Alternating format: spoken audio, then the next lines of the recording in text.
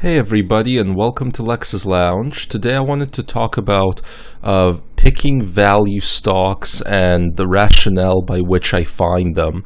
I'm going to use Home Capital Group as an example, which is a recent good investment I made.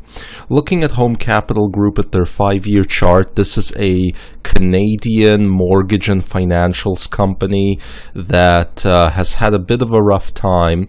In 2014, they peaked out at $55 a share, and over a couple years slowly bled out to about $25 a share. While at the same time they did try to keep up their dividends, but then in the last 3 months here, in April, they had a sudden drop from about $22 a share all the way down to, at one moment, $5.99 a share. Because clients came in, were trying to take their money out of the company. It was in really a lot of trouble. And at that point, I looked at the company after that fast drop, and I noticed that in the days after the drop, there was still volume of trading going on, which means traders were interested in the company. And I also did some reading to try and figure out whether the problems of the company were permanent or potentially temporary. And what I found was they were potentially very temporary and to some degree would get resolved in the next few months.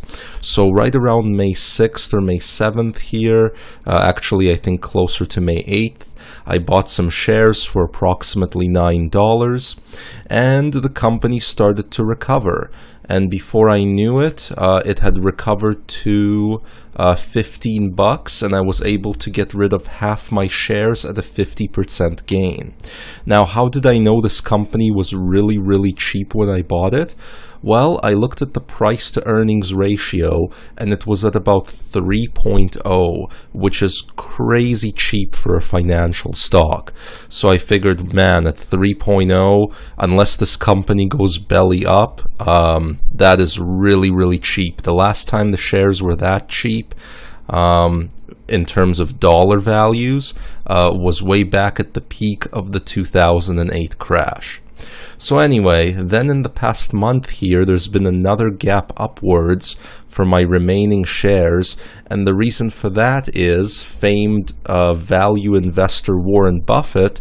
It turned out he bought $400 million in this company, which, as you guys can tell right here, market cap $1.6 billion.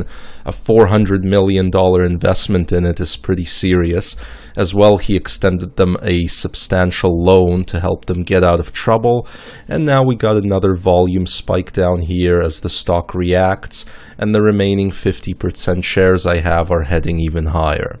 So there you go, guys. That is how you look for value plays in a generally overvalued market.